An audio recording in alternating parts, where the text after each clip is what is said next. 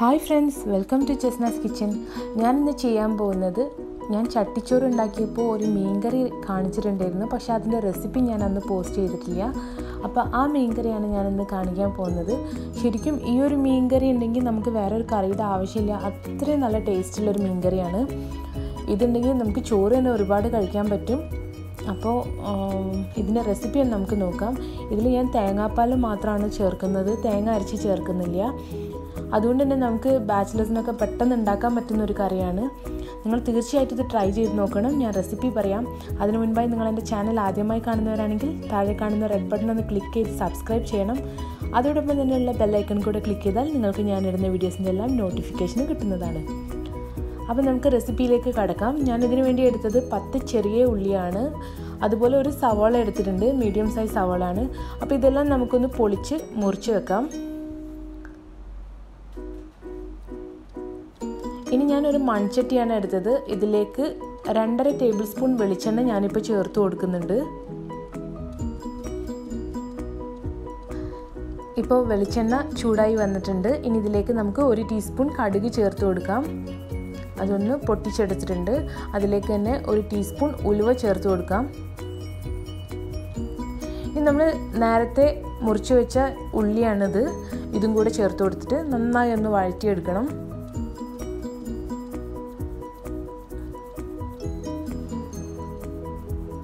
ഇതിൽ നല്ലപോലെ ഞാൻ വെളിച്ചെണ്ണ ചേർത്തിട്ടുണ്ട്, കാരണം ഈ ഉള്ളിയൊക്കെ ഈ വെളിച്ചെണ്ണയിൽ കിടന്ന് നന്നായി വഴന്ന് വരണം. ഉള്ളി മാത്രമല്ല, ഇതിൽ ചേർക്കുന്ന എല്ലാ ഇൻഗ്രീഡിയൻസും ഈ വെളിച്ചെണ്ണയിൽ നന്നായി വഴറ്റിയെടുക്കും. അപ്പോൾ അതിൻ്റെ ടേസ്റ്റ് ആ കറിക്ക് കിട്ടുന്നുണ്ട്. നമുക്ക് ആവശ്യത്തിനുള്ള ഉപ്പ് ചേർത്ത് കൊടുക്കാം. ഉപ്പ് ചേർത്ത് ഒന്നുകൂടെ വഴറ്റാം. ഇതിലേക്ക് ഞാൻ കറിവേപ്പില ചേർത്ത് കൊടുക്കുന്നുണ്ട്. കറിവേപ്പിലൊക്കെ ഞാൻ കൂടുതൽ തന്നെ ചേർത്തിട്ടുണ്ട്, ലാസ്റ്റ് കുറച്ചുകൂടെ ചേർക്കുന്നുണ്ട്. ഇപ്പോൾ ഒരു മീഡിയം സൈസ് തക്കാളി, അതും ചെറുതായി മുറിച്ചൊന്ന് ചേർത്ത് കൊടുക്കാം. ഇനി ഇതൊന്ന് അടച്ചു വെച്ച് നന്നായി നമുക്ക് വഴറ്റിയെടുക്കണം. ഇപ്പോൾ ഒരു നാരങ്ങ വലുപ്പത്തിലുള്ള പുളിയെടുത്ത്, ഞാൻ വാളംപുളിയാണിത്. അപ്പോൾ ഇതൊന്ന് നേരിയ ചൂടുവെള്ളത്തിൽ കുതിർത്ത് വെക്കുകയാണ്. അതൊന്ന് കുതിർന്ന് വരട്ടെ. അപ്പോഴേക്കും നമുക്കിതൊന്ന് അടച്ചു വെച്ച് വേവിക്കാം. ഇനി ഇതിലേക്ക് ഞാൻ 1 ടേബിൾ സ്പൂൺ ഇഞ്ചി വെളുത്തുള്ളി ചതച്ചത് ചേർത്ത് കൊടുക്കുന്നുണ്ട്.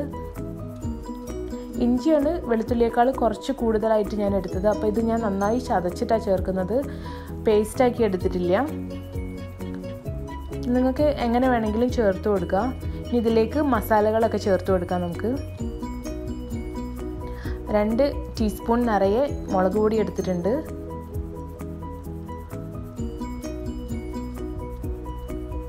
1 ടീസ്പൂൺ നിറച്ച് മല്ലിപ്പൊടി, 1/2 ടീസ്പൂൺ മഞ്ഞൾപ്പൊടി. ഈ മസാലകളെല്ലാം ഇതിൻ്റെ പച്ചമണം മാറുന്ന വരെ ഒന്ന് നമുക്ക് നല്ലോണം വഴറ്റിയെടുക്കാം. ഒരുപാട് നേരം ഒന്നും വഴറ്റൊന്നും വേണ്ട, ഇതൊന്ന് നന്നായി മിക്സ് ചെയ്തെടുത്താൽ മതി. ഇനി ഇതിലേക്ക് നമുക്ക് നേരത്തെ കുതിർത്ത് വെച്ച പുളി ഒഴിച്ചു കൊടുക്കാം. പുളിയൊക്കെ നോക്കിയിട്ട് ആവശ്യത്തിനനുസരിച്ച് ചേർത്ത് കൊടുക്കുക കേട്ടോ. കാരണം പുളിയുടെ അളവൊന്നും നമ്മൾ എത്ര പറഞ്ഞാലും അതൊന്നും കറക്റ്റ് ആവില്ല, കാരണം ഓരോ ആളുകളും അത് പിഴിഞ്ഞെടുക്കുന്ന രീതിയിലായിരിക്കും അതിൻ്റെ പുളി വരുന്നത്. അപ്പോൾ നമുക്കിതിലേക്ക് മീൻ ചേർത്ത് കൊടുക്കാം. ഇപ്പോൾ ഈ കറിയൊക്കെ തിളച്ച് വന്നിട്ടുണ്ട്. ഞാനിപ്പം കട്ടിയുള്ള മീനാണ് ചേർത്ത് കൊടുക്കുന്നത്. അപ്പോൾ നിങ്ങൾക്ക് ഏത് മീൻ വേണമെങ്കിലും ഉപയോഗിക്കുക, കാരണം ഏതൊരു മീനും ഈ കറി നല്ല ടേസ്റ്റാണ്. ഇനി ഇതിലേക്ക് ഒരുപാട് വെള്ളത്തിൻ്റെ ആവശ്യമില്ല. ഈ മീനൊന്ന് മുങ്ങി വരാൻ പാകത്തിന് മാത്രം വെള്ളം വെച്ചാൽ മതി. ഒരുപാട് വെള്ളം വെച്ചാൽ നമ്മളെ കറി അത്ര തിക്കായി കിട്ടില്ല. ഇത് നല്ലൊരു കുറുകിയ കറിയാണ്. നമുക്കിതിലേക്ക് ഇനി തേങ്ങാപ്പാൽ ഒഴിച്ചു കൊടുക്കണം. അതിനുവേണ്ടി ഞാൻ 4 ടേബിൾ സ്പൂൺ തേങ്ങാപ്പാൽ എടുത്തിട്ടുണ്ട്. ഇതിലെ കട്ടയൊക്കെ ഒന്ന് ഉടച്ച ശേഷം ഞാൻ പൊടിയാണ് എടുത്തത്. അപ്പോൾ ഇതിലേക്ക് നേരിയ ചൂടുവെള്ളം ഒഴിച്ചൊന്ന് മിക്സ് ചെയ്തെടുക്കാൻ പോവാണ്. ഒരുപാട് വെള്ളം ഒഴിക്കേണ്ട, 1 കപ്പ് വെള്ളം ഒഴിച്ചാൽ മതി. അപ്പം നമുക്ക് നല്ല തിക്കായിട്ടുള്ള പാല് കിട്ടും. ഇത് നല്ലപോലെ ഒന്ന് കട്ടയൊക്കെ ഉടച്ച് മിക്സ് ചെയ്തെടുക്കാം. അപ്പോൾ നമ്മുടെ മീനൊക്കെ റെഡി ആയിട്ടുണ്ട്. ഈ സമയത്ത് ഇതിലേക്ക് ഒരു 4-5 പച്ചമുളക് ചേർത്ത് കൊടുക്കുക, കാരണം അതിൻ്റെ ടേസ്റ്റൊക്കെ ലാസ്റ്റിലേക്ക് അങ്ങനെ കിട്ടും.